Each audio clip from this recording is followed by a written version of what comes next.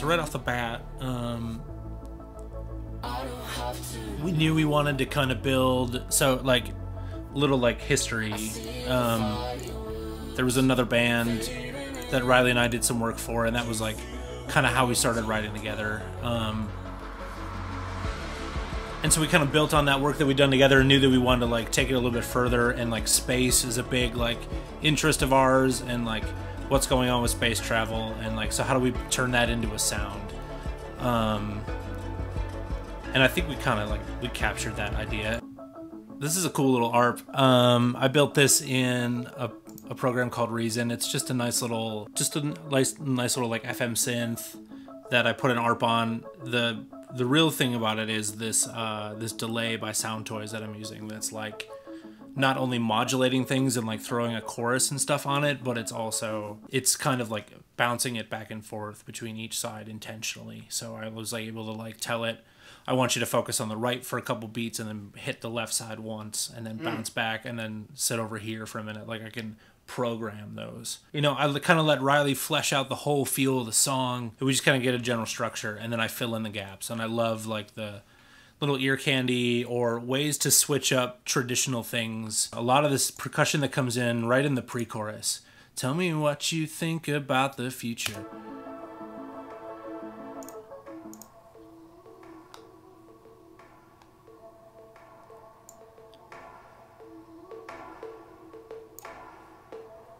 That just gives a little like bubble to the track, you know what I mean? If we go back out into the main mix, what does that do? Like,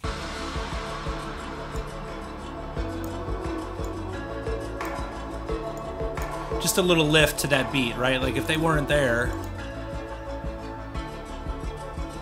you still got the kick and that like arped, where's that other little...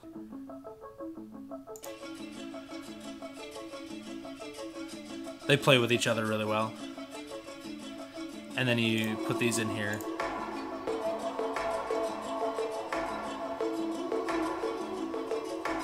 My favorite part of this song, everybody notices it, but it's subconscious. We switch the beat up on you from like the intro of the song into the chorus. There's that like heartbeat kick, right? There's this like kind of kick here.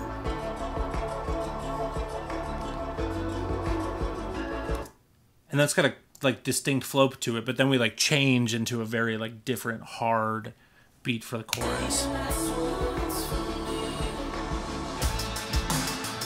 So it goes from being like kind of laid back, almost like behind the beat a little bit, to that kit, that like drum kit addition just helped, like it's just ahead of the beat and just kind of helps its energy without adding like a whole bunch of extra like calamity. Let's jump a little bit deeper in the song. The bridge has a kind of a cool little like guitar riff. And obviously you want to finish the phrase, but instead of like writing another line to it, I threw this little like vocal thing in there.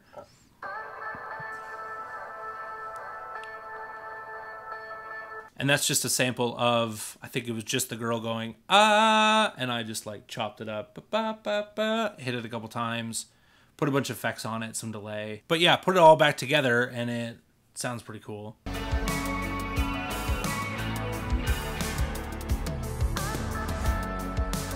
Took rhythms from trap music and then put them with instruments that kind of fit in better than the traditional trap.